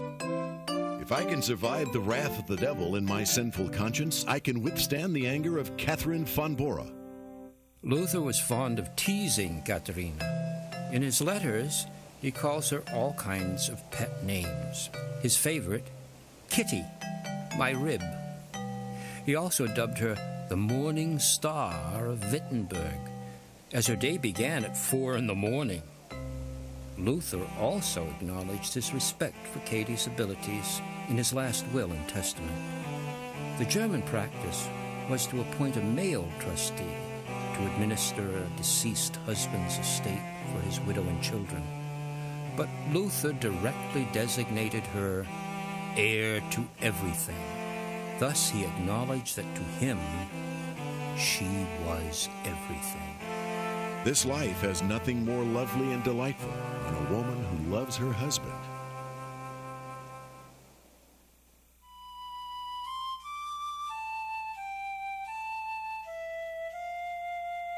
On June 7, 1526, the Luthers were fruitful. Their firstborn was Johannes, also known as Hans. My Catherine is fulfilling Genesis 1:28. From that most gracious woman I have received a little son. Ah, these are the joys of marriage, of which the Pope is not worthy. When they were blessed with a daughter, Elizabeth, Martin Luther wrote to her godmother, Dear Lady, God has produced from me and my wife Katie a little heathen. We hope you will be willing to become her spiritual mother and help make her a Christian. Unfortunately, Elizabeth died in less than a year. My little daughter Elizabeth is dead. It is marvelous that how sick at heart it has left me. So much do I grieve for her. I would never have believed that a father's heart could be so tender for his child. Pray the Lord for me. On May 4, 1529, another infant girl brightened their home. They named her Magdalena. Luther's affection for her was deep. But by her 14th birthday, his heart was broken a second time by the loss of a child. Two conflicting passions shook Luther's heart to its very depth: submission to God and love for his daughter. As Magdalena lay very ill, Luther prayed, I love her very much, but dear God, if it be thy will to take her, I submit to thee. Then, as she lay on her deathbed, Luther said to her, Magdalena, my little daughter, would you like to stay with your father here, or would you willingly go to your father in heaven? Magdalena answered, Yes, dear Father, as God wills. Then she died in his arms. As he laid her in the coffin, he said, Beloved Lena, you will rise and shine like a star, yea, like the sun. For a time, even prayer could not stop his burning tears. So strong is natural affection that we must sob and groan in heart, under the oppression of killing grief. Even the death of Christ is unable to take all this away as it should. Their other 4 children survived to adulthood. Hans became a law student after his father's death and accepted a government position. Martin studied theology but did not enter the ministry. He died at the age of 39.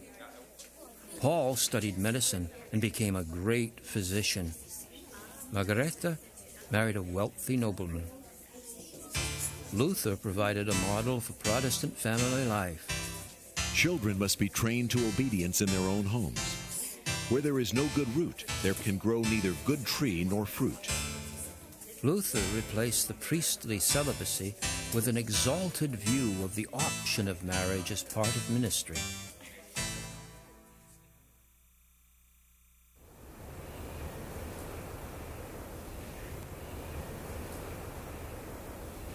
The late 1520s saw a major turning point in Martin Luther's life and career. Luther never set out nor desired to organize a new church. The Catholic Church had a finely developed organization. At first, all that Luther worked for was a reformation of the existing church and establishing the Bible as supreme authority instead of the Pope. Quite against his will, Luther became a center of the Reformation and a large part of the Protestant movement. The center of the Catholic worship is the Mass. The priest, by virtue of his office, does what no layman can do. Namely, he changes the elements of the Eucharist into the very body and blood of Christ as a sacrifice. Luther retained the name of Mass, It came from the Latin mission, to send. But he used this term to designate the principal Sunday worship service, concluding with the communion. Catholic doctrine of transubstantiation was rejected. Everything else was made subservient to preaching, and thus the whole service was intended for the instruction and edification of the congregation. The use of the Latin language was abolished, and the common language was introduced. Besides the stated Sunday services, Luther encouraged the earnest Christians to meet in smaller groups for the purpose of reading the Bible together. He preached the universal priesthood of all believers. Luther did not even consider ordination as absolutely necessary in order to preach. He repeatedly urged Melanchthon to preach in Wittenberg, although Melanchthon was not officially ordained by any church authority. To serve at the altar, ordination of priests by bishops was considered unnecessary. The candidates for the ministry were ordained before the assembled congregation by the laying on of hands by the elders. Meanwhile, the emperor, as well as the pope, were kept busy with greater political schemes. Charles V needed the goodwill and the assistance of the German princes. So, for years, the Edict of Worms against Luther was not enforced.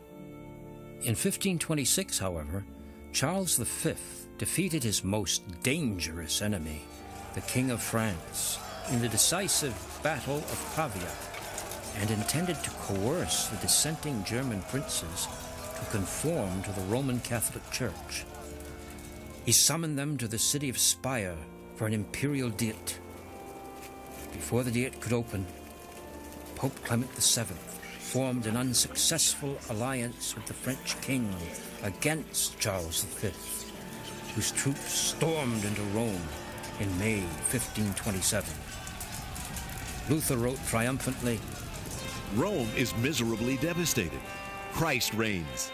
The emperor, while persecuting Luther to please the Pope, is compelled, by vanquishing the Pope, to please Luther. Everything must serve Christ in favor of his own and against his enemies." However, the victory of Charles V did not improve the prospects of the Reformation. He called the Second Diet of Speyer and gave notice. "I save no pains in order to oppose the pestilence of Luther, and to bring back the erring members into the folds of the Church."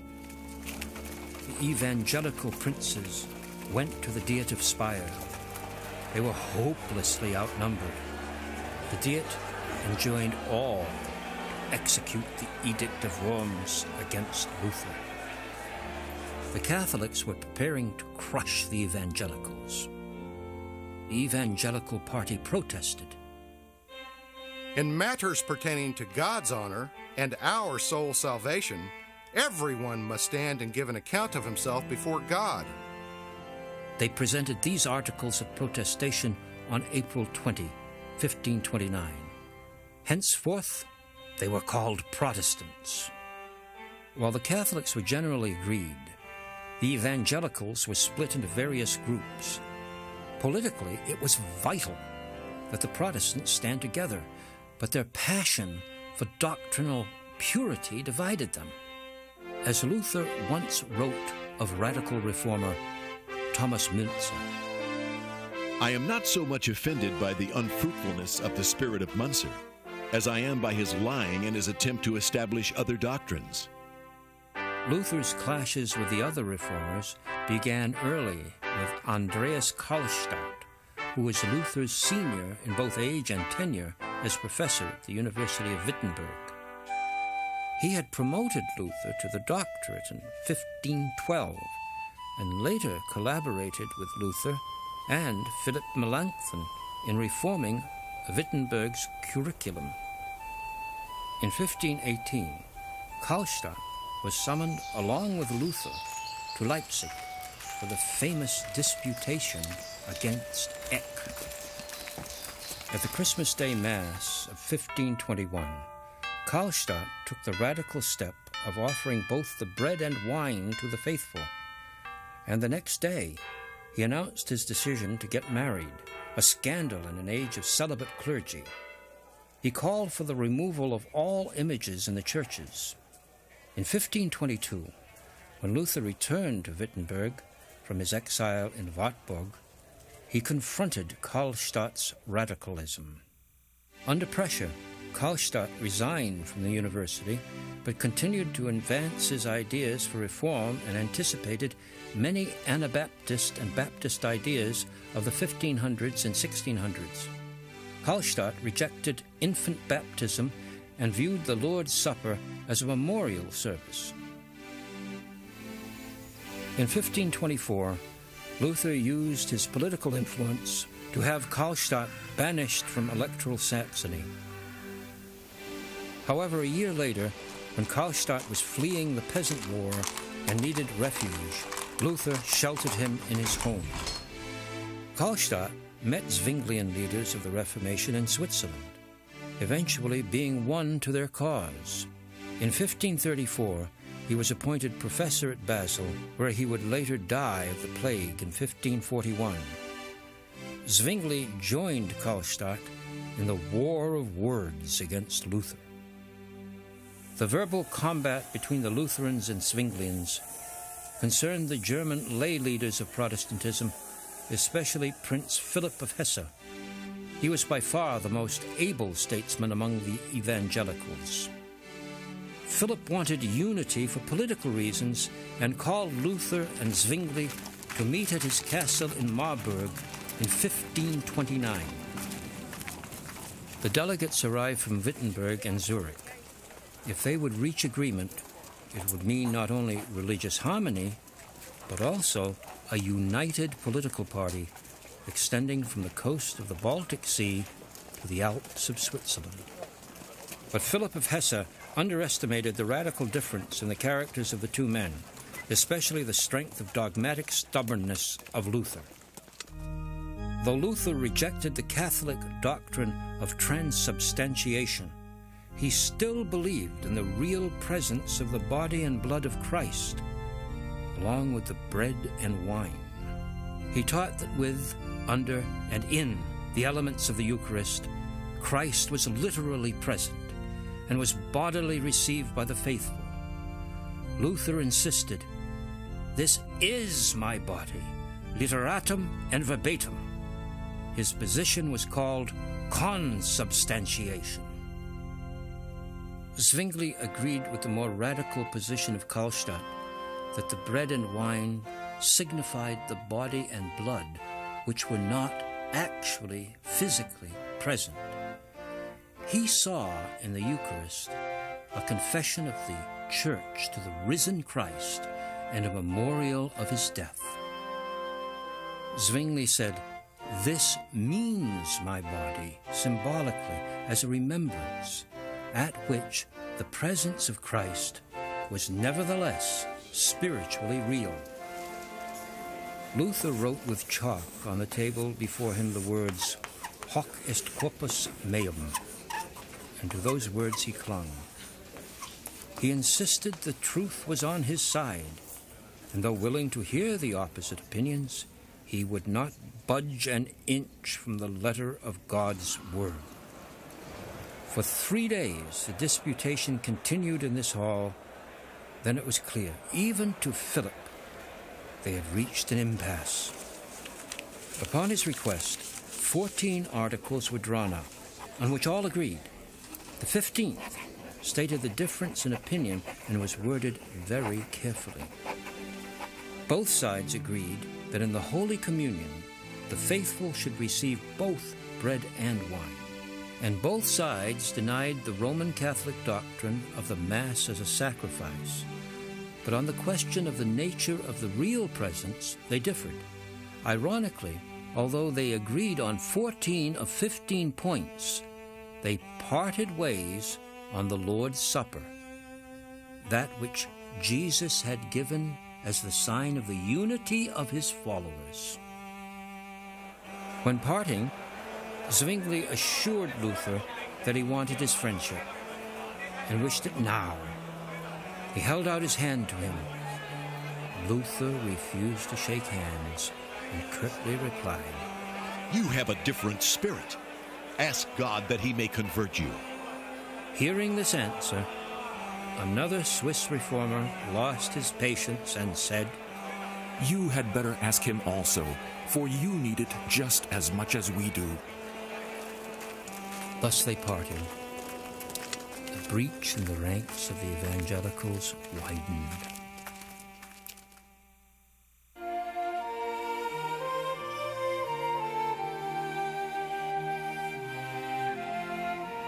Luther had given to his people the Bible, the Catechism, an order of worship, but they still had no hymns which could be sung by the congregation. The old church hymns were read or chanted by the clergy alone and were not adapted to congregational singing. Luther desired to fill this need, but his efforts met with stiff resistance from other reformers. Although Zwingli was a trained musician, he banned playing of organs during church service. Some of his followers even destroyed organs in their churches. John Calvin, though he considered music a gift of God, permitted only unison singing of the Psalms and disallowed harmonies. He considered instrumental music to be senseless and absurd.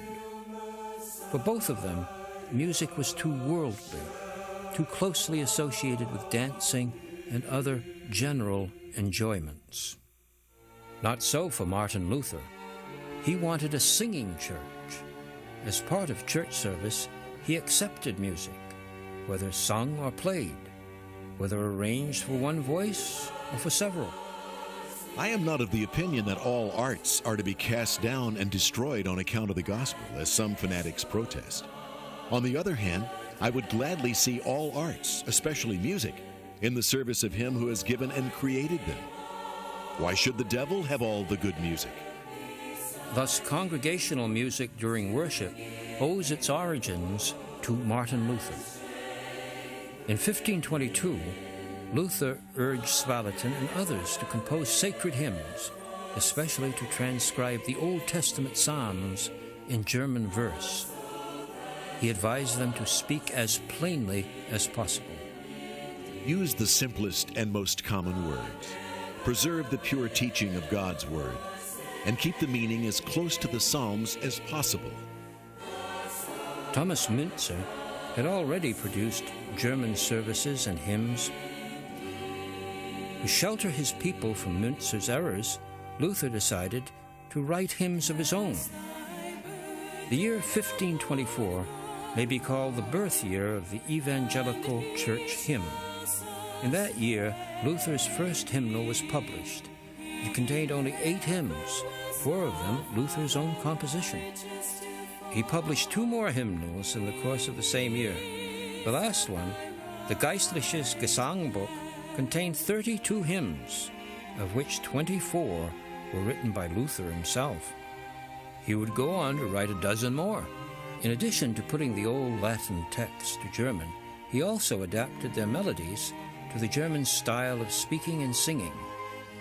He took great pain in selecting appropriate tunes for his hymns. He chose the best of the existing tunes, both sacred and secular. Occasionally, the melodies were like popular dance tunes, but he ensured that they were dignified and elevating. There were some genuine folk songs, but these were soon taken up by composers and further developed. 37 hymns that Luther wrote are still printed in modern hymn books. They include the well-known Christmas carol, "From Heaven Above to Earth I Come." The best known of all his hymns is his grand "Ein feste Burg ist unser Gott," a mighty fortress is our God. In the hymn, he feeds upon Psalm 46.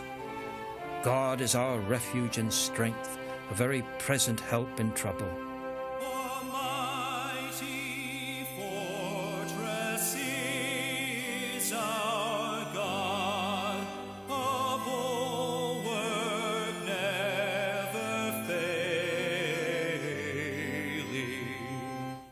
This hymn became the war cry and the triumphal song of the Reformation. Today, the first line of this hymn encircles the tower of the castle church in Wittenberg. This hymn, along with others, was soon known by heart and sung everywhere, becoming an effective means of spreading the gospel. Luther's opponents complained that people simply sang themselves into the new faith.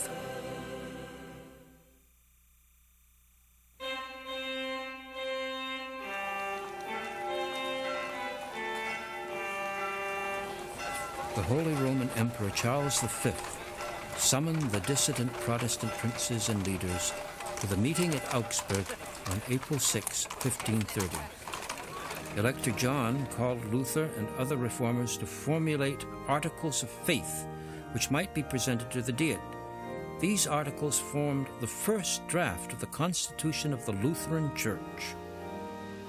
Accompanied by his counselors and his theologians, the elector proceeded to Augsburg.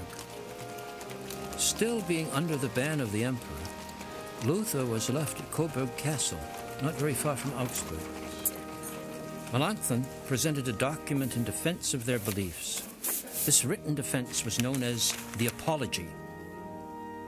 Afterward, its name was changed more appropriately to Confessio, an enduring summary of the evangelical faith, the Augsburg Confession. The confession was meant to approach the Roman Catholic position as closely as possible without surrendering any crucial issue. It summed up the Lutheran position in 21 articles and then listed Catholic practices that needed to be changed. These included prohibiting clergy to marry and withholding the Eucharist cup from the laity. The confession of the evangelical faith was read before the highest tribunal in the empire.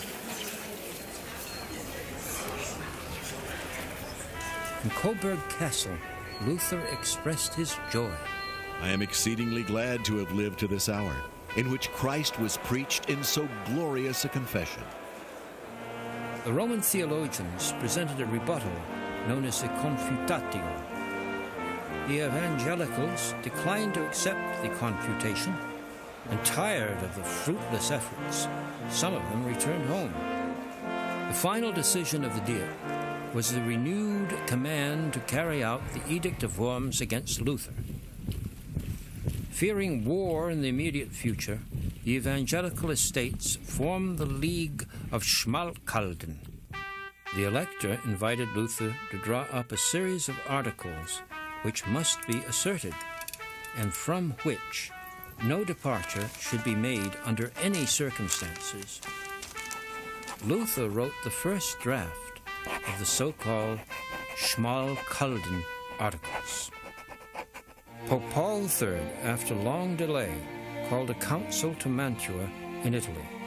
But the Council of Mantua did not materialize. In its place, the Council of Trent was later held in 1545, and there the Catholic creed was set forth in contradistinction to the Lutheran confessions. But the Augsburg Confession had made its impression, and it was a lasting one. The Augsburg Confession became the standard for Lutheran theology and still defines Lutheran Christianity. It carries the weight of a Declaration of Independence.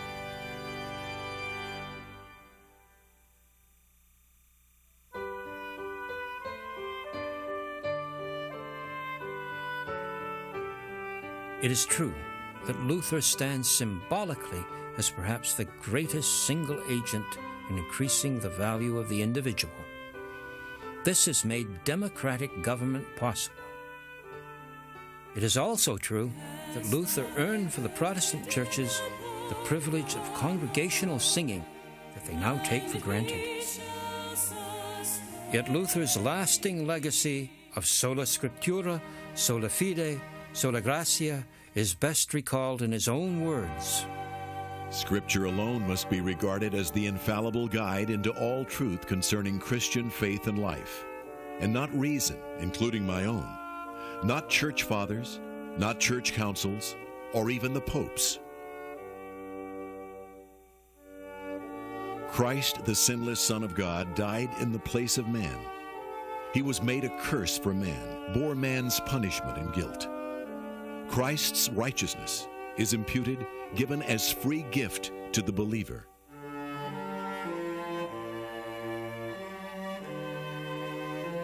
Without works, and only through faith, we are made holy, safe, and secure, so that we shall not be condemned, not because of our own holiness or purity, but because of Christ. Because through faith alone we do cleave to him as our mercy seat, sure that in him no wrath remains, but only love, pardon, and forgiveness.